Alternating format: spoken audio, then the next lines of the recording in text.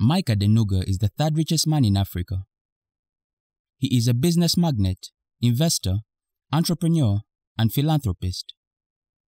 As of July 2020, his real-time net worth was $5.8 billion, according to Forbes. Mike's mother was a businesswoman, and that rubbed off on him at a very early age. This is evident in the fact that he made his first million at the age of 26. Mike was born on 29 April 1953 in Oyo State, Nigeria. He attended Ibadan Grammar School for his secondary school education and proceeded to Comprehensive High School in Ayetoro Town for his higher school certificate. After completing primary and secondary school, Mike Adenuga moved to North America to pursue an undergraduate degree in business administration from Northwestern Oklahoma State University. He then went on to get an MBA from Pace University in New York. Mike always had an interesting perspective on entrepreneurship. For him, once a business was legal, could generate revenue, and he understood it, he was ready to take it on. This is very ideal for budding entrepreneurs that are still figuring out their niche because it encourages open-mindedness and a sense of exploration. One of the most prominent traits of entrepreneurship is the trial-and-error culture. It is very rare to come across an entrepreneur that succeeded in his or her first business venture.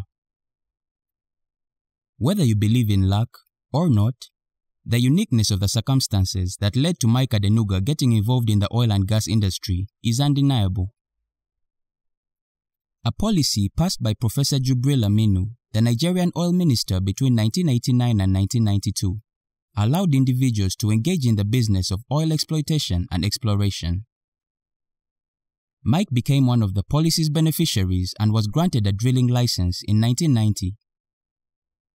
His lucky streak continued as his oil company, Consolidated Oil, today known as ConOil, started drilling the year after and found some oil in the shallow waters of Ondo State.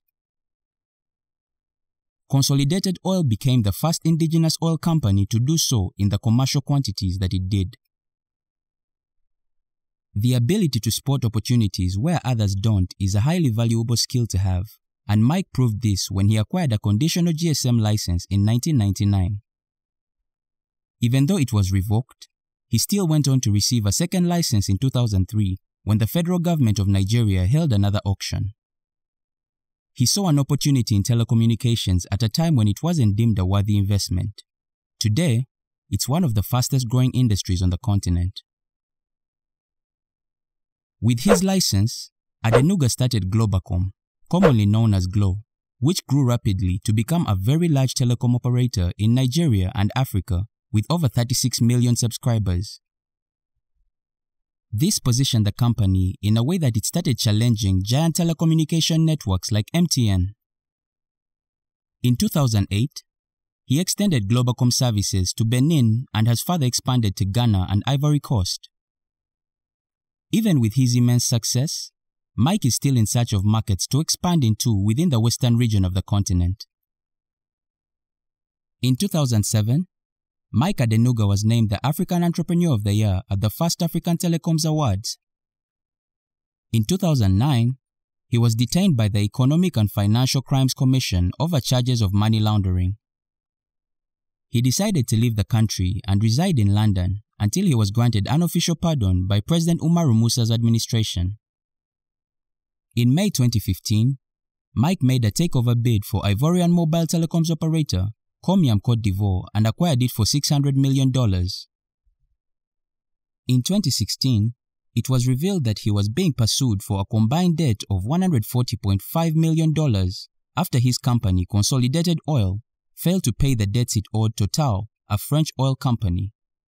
Belbop, another one of his companies, had an interim injunction placed on it by the High Court in Lagos after it failed to pay the sum of $9.4 million owed to U.S. oil and gas firm Baker Hughes.